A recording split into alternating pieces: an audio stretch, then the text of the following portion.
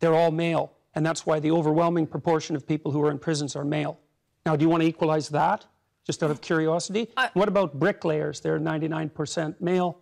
And we've got about 3/4 of the population now in universities in the humanities and social sciences are female. Yeah. Are we going to equalize that? And men work longer hours. They work more dangerous jobs. They're more likely to move. They're more likely to work outside. They're more likely to participate in jobs in the STEM fields that are scalable. They make more money for those reasons.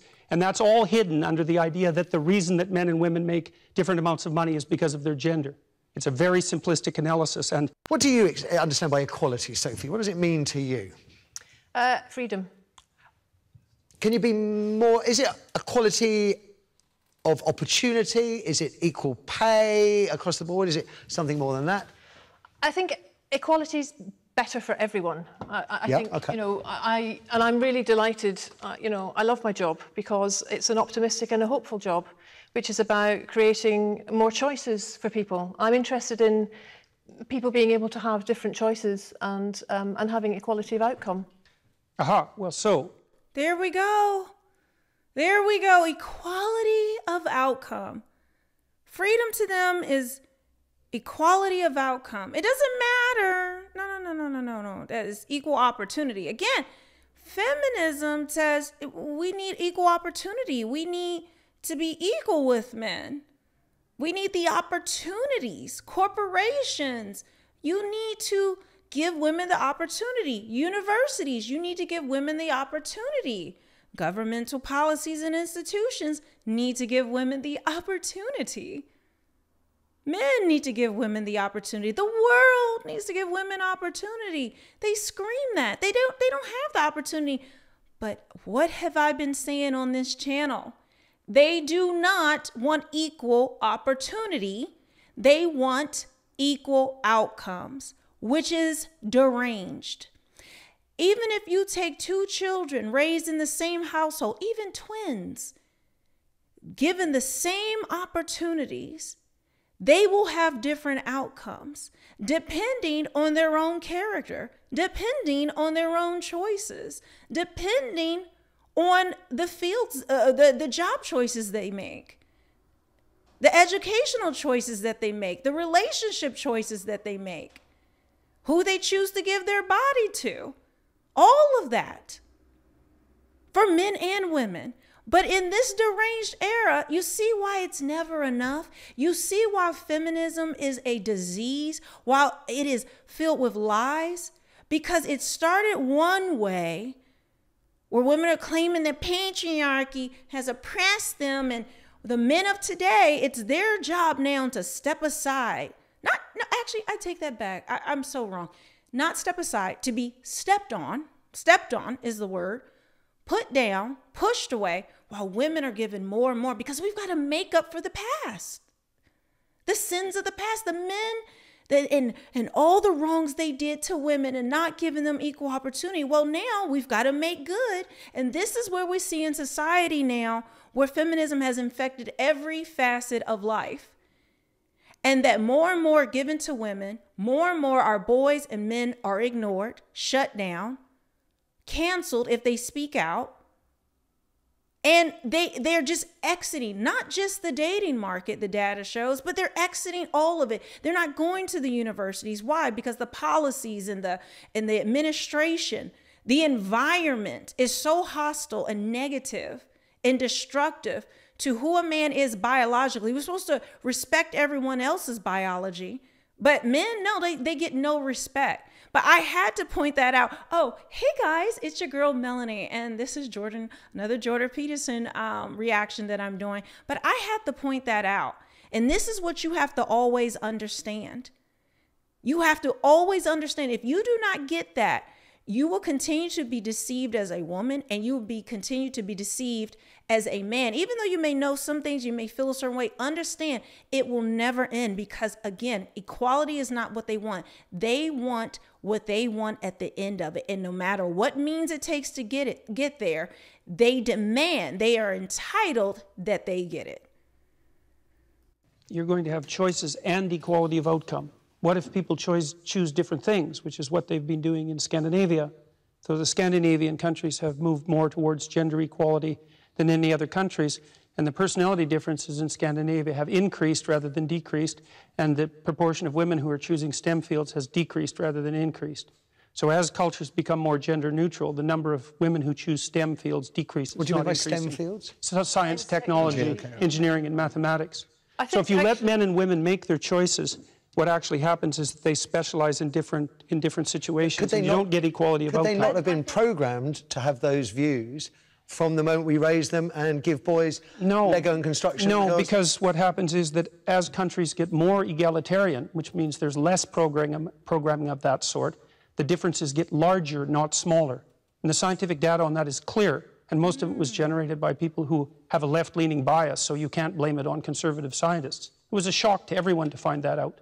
Sophie, I think the difference between Jordan and me is that we look at evidence and we lean towards different theories. So Jordan's theory is very much evolutionary, you know, that there are inherent differences in men and women. Mine is very much more social role theory, if you like, and that men and women are taking on different roles due to the expectations that society puts on them. And it's interesting that Jordan frequently cites Scandinavian countries where they've made more, like there's nowhere in the world that women are equal, but Scandinavia has made the most progress towards shared parenting, etc. Yep. That said, it's not done yet. There's nowhere in the world where this is done yet. But it's having the opposite effect that the gender equality types predicted. Opposite, not the same. And it isn't a theory, it's actually data driven by tens of thousands of surveys and the best scientific literature on the topic. It's not a theory, and I didn't come about it because of my political perspective. I looked at the data. What it showed was that as countries become more egalitarian, the differences between men and women grow. They don't shrink. So what I'm interested in is data and analysis as well, and I'm particularly interested in the ones presented, such as the ones by the University of Southern California, which discovered that change towards gender equality is actually being slowed by beliefs that are legitimizing social inequalities on the basis of sex. And I'm also interested, I mean, like Jordan, I look at the data and I look at the studies, and I'm really also very much interested in studies like the analysis that was done by the American Psychological Society, which looked at 45 analysis of whether there's sex difference over 20 years. And its conclusion was that men and women are basically alike in terms of personality, in terms of cognitive ability, in terms of leadership. But what it did find was that media depictions of men and women as fundamentally different perpetuate misconceptions, as does workplace bias. Oh God, so it's guys, okay, we're going to continue this. But you see how every time I see Jordan Peterson, in particular, talking to a feminist woman or being interviewed by one or debating one, they always put words in his mouth. They always overstep what he's saying. And when he corrects them, they ignore it. They want to say that, oh, he's politically biased, but they, of course, are not. He's interpreting data and facts. And the fact that this woman comes from the standpoint that she thinks that there can be equality of outcomes, it just deletes everything she has to say. That is not a person of sound mind. That is not a person of sound reasoning. This is a person who is an activist, and the ends justify the means. Whichever way they got to get to their equal outcome, it doesn't matter. So they're going to cherry pick, nitpick data, ignore other data so they can get to their conclusion. They don't want any evidence that goes against their narrative. Why? Because there's a glitch now.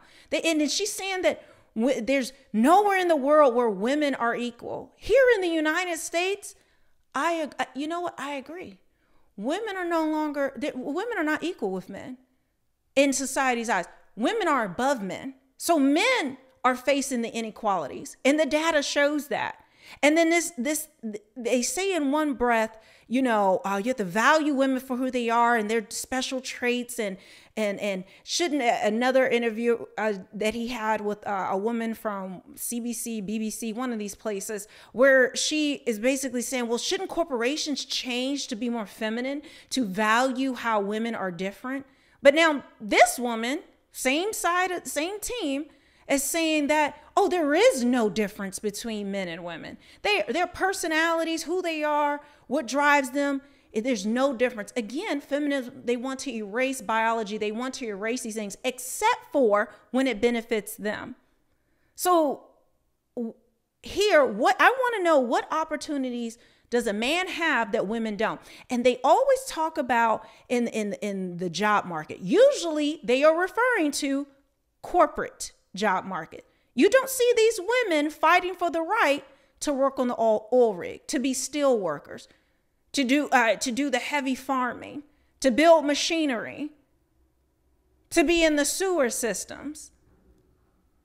You don't see any women fighting for there. Where's the equality there? Shouldn't women be going more in those fields? No, women want the cushy, seemingly powerful, high-paid positions that men have had, that have oppressed them. These men have run the country. No, the men who run the country are the men who are blue collar, the men you ignore for relationship, the men you put down, the men you think you don't even, it's like, you don't think they exist. No, they just don't exist to you. But at the same time, you want to bring up this nonsense. My fault. So, no, well, you know, you're leaving soon. It's okay. Men and women actually are more the same than they are different. But the issue is that small differences at the population level can turn into very large differences at the extreme. So, for example, men and women are broadly similar with regards to aggression, although men tilt a little bit more towards aggression. So that if you picked a random person out of the population, male and female, and you guessed that the male was more aggressive, you'd be right 60% of the time. But if you take the 1 in 100 most aggressive people, they're all male. And that's why the overwhelming proportion of people who are in prisons are male. Now, do you want to equalize that? Just out of curiosity? What about bricklayers? They're 99% male. And we've got about 3/4 of the population now in universities in the humanities and social sciences are female. Yeah. Are we going to equalize that? And men work longer hours. They work more dangerous jobs. They're more likely to move. They're more likely to work outside. They're more likely to participate in jobs in the STEM fields that are scalable. They make more money for those reasons. And that's all hidden under the idea that the reason that men and women make different amounts of money is because of their gender. It's a very simplistic analysis, and trying to Michael, address I was just going to say, Sophie, can you come back on that? What I'm trying to equalise is opportunity and choice. Fine, let's equalise choice. You agree on that. But we won't get equal outcome that way. And I think that what happens then, nobody knows, because we've never done it yet. We do know. We know what's happened in Scandinavia. But it's not fully got there yet. No, but it's going in the opposite direction that everyone predicted, and strongly. You know, I think one of the things I loved about Jordan's book, which I speed read last night, so forgive me, Jordan, I've not read everything. Sorry, you know how she ignored all that he said? You see, every single time they ignore.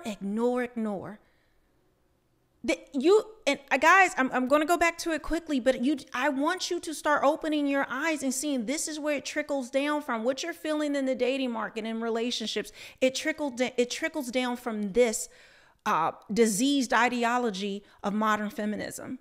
There is no logic, and nothing is good enough. There is never enough. And if you present opposite data, they glitch out. They don't respond. They ignore it. Just like they ignore the men who have been speaking up about how women today are not wives. Women today are, raking men over the coals in the court system. They do not care about that. They claim equality, but it's hypocrisy is really what it is. Now she wants equal opportunity, but you said you wanted equal outcome. She talks out of both sides of her mouth because she has nothing. She is way out of her league intellectually. But one of my favorite rules in Jordan's book is Rule 9, which says, oh wait, you see how she wants to pander? She's like, I really love his book. I bet you she's going to try to use his point. I have not seen this clip to make her point in against him. Assume the person you are listening to might know something you don't. Mm-hmm.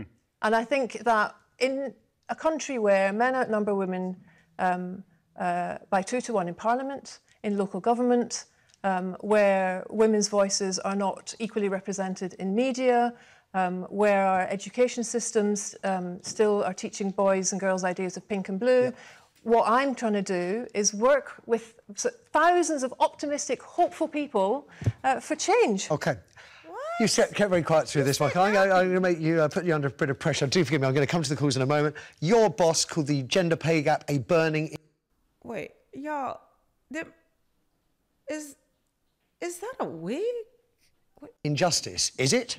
Yes, it is, because there should be inequality of opportunity.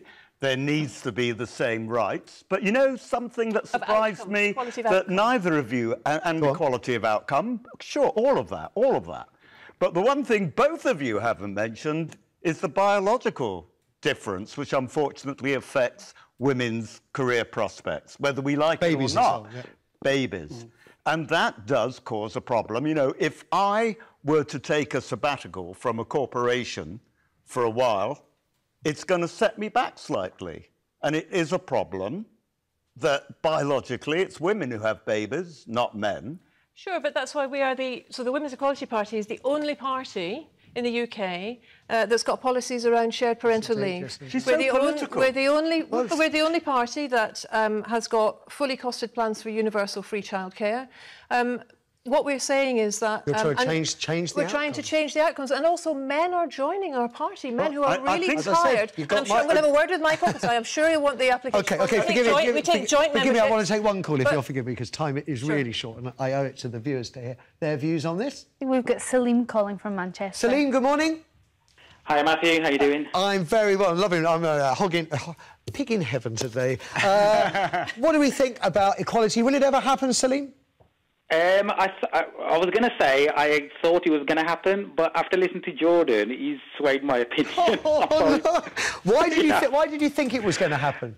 Because I think we're going to become more cognitive creatures, and jobs are going to be more about mental skills. Technology. But then I've been visited schools, and I work in STEM. I'm a software developer, and the number of women doing software development hasn't increased.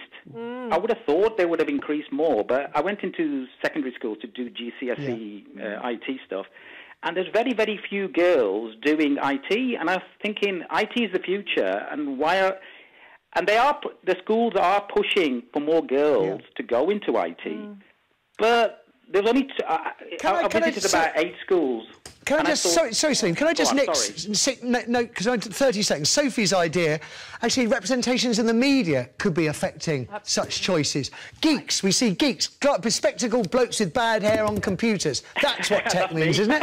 Yeah, and you're absolutely right, because I think, actually, that one of the other things we want to do is to have a look at curriculums, to have more female role models, to encourage girls, because so long as we still see STEM as a boys' area that we're trying to get girls into, it's not going to work. We need to do the work we're doing on care, get more boys thinking about, nursing, teaching, more role models for boys in schools. And that's the way you break it all on down. Programmes like EastEnders, The Archers, that's helped them a lot. Right, so, listen, I have to draw... Okay, so what they're saying is that even though they have all the programs for women, all these things that try to push women into these other fields, women don't choose it. Women don't want to do these things. They only want mostly jobs in the arts and humanities, cushy corporate jobs.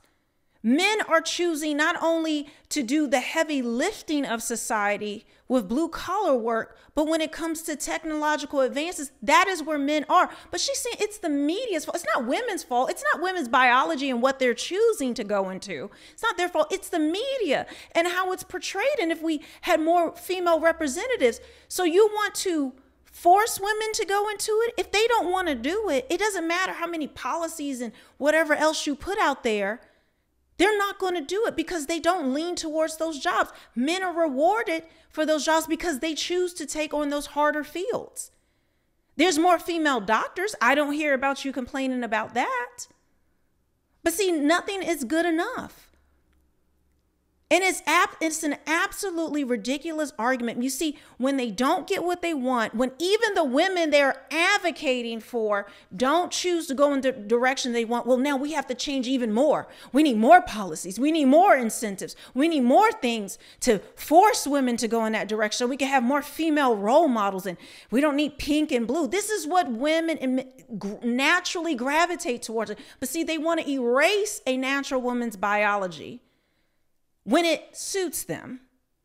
And otherwise, they want to turn men into more feminine men. They want them to be more feminist. They want them to be less masculine so they could take on these roles. But guys, leave a comment. This is nonsensical every time I see these, Jordan Peterson just has to sit back at this point and just let it happen, because it doesn't matter what he says, what data he puts out, how he shows it's failing, how it doesn't work, that they're not getting the results they want. They will not listen. They will not stop. But that's why we have channels like this, like mine, women to speak up about this foolishness and helping to eradicate this disease, this rabid disease of the mind known as modern feminism. All right, guys, I'll see you in the next one. Bye.